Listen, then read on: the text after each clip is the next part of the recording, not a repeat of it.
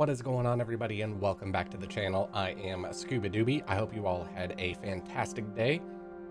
We are continuing our time-lapse series on Peace River. We are on day 1 of spring, and we are going to plant as many soybeans as we can tonight. But instead of talking about that, I kind of wanted to talk about some of the games that I'm looking forward to for the second half of 2021. If you are new to the channel, make sure you hit that like button, hit that subscribe button, make sure you have your notifications turned on.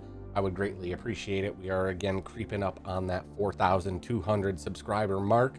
So let's see if we can get there and grow the community together. So with that being said, this list is in absolutely no particular order on what games I'm looking forward to in any way, one over the other. But let's start off because our main game is Farming Simulator. So I am very much looking forward to Farming Simulator 22. The more and more I watch some of the recaps of FarmCon with some of the things that they discussed, I find myself getting a little bit more excited about the game. Probably my favorite feature that I saw in Farm Sim 22, in my opinion at least, was the new build mode. I think the build menu, the landscape menu in 17 and 19 has a whole lot to be desired. I think it's extremely cumbersome, too many different buttons and things that you have to do. And I gotta say, I was very impressed with the new menu, the new layout of the build system in Farm Sim 22. Obviously, there's other things, engine improvements, audio improvements. So again, I am extremely excited for the game. Yes, I've already pre-ordered it. And yes, we will be playing the heck out of it as soon as it comes out. Next on my short list is probably just a gimmick of a game, but I did play the free tutorial and demo when it came out on Steam, and that would be Lawn Mowing Simulator. I believe this comes out on August 10th. So I will definitely be picking that up, and we'll cut some grass and see how it goes. I'm interested to see how the game progresses. I really wish it had a multiplayer feature.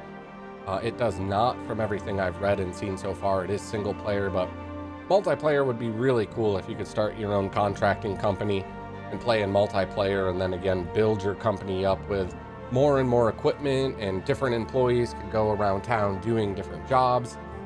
So again, we'll see what that evolves into, but again, that made my short list here for the second half of 2021.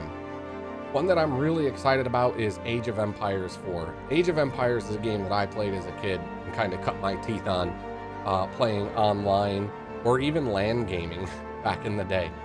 So I am definitely a huge fan. I've had all of the Age of Empires. I've had all of the definitive editions. So I am looking forward to Age of Empires 4, bringing it kind of into, as they would say, the modern gaming realm. So you'll definitely see us playing that here and there, as well as maybe live streaming it now and again. The other game on the list is Far Cry 6. I've always been a really big fan of Far Cry. So I am looking forward to this one coming out here in the second half of 2021. The storyline looks like it could be pretty exciting. If you kind of watch some of the trailers and some of the videos, it kind of almost seems like they're portraying it that you'll be playing a revolutionary force based out of Cuba. Whether that storyline is true or not, I don't know if that's really the case or not, but either way, Far Cry 6 is definitely on my list. One that I'm undecided on right now is Battlefield 2042. I've loved the Battlefield series right up through Battlefield 4, and then really kind of lost interest in them after that. I'm hoping with Battlefield 2042 I can kind of get some renewed excitement around it. I am a little hesitant and a little nervous about it, kind of how we've seen things in Warzone with hackers and cheaters.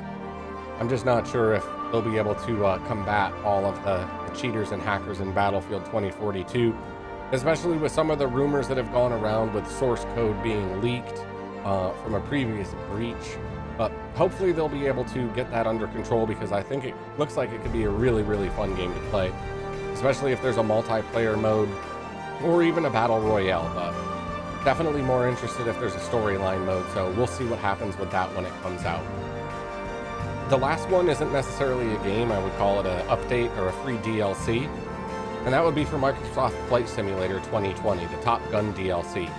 It's supposed to come out later this year. I'm definitely looking forward to that. I was really hyped up for it. I got confused for some reason and thought that it was launching with the Flight Sim 5 update. But regardless, we'll definitely be checking that out. I do want to get into some more Flight Simulator during the live stream, so we'll see how that goes.